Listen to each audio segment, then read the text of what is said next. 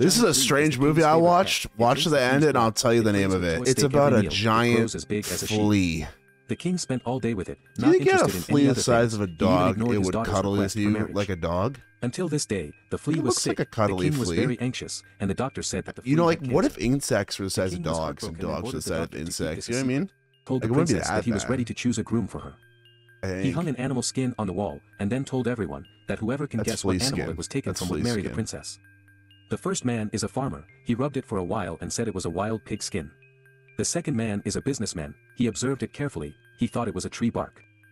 The next one was a handsome knight, whom the princess apparently had a crush on. However, he said it was a giant manatee, and the princess was greatly disappointed.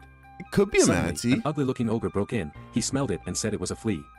Now the princess and the king were stunned. The princess ran away crying and threatened the king that if he let the ogre marry her, she would jump off the wall. It's called The Tale of Tales.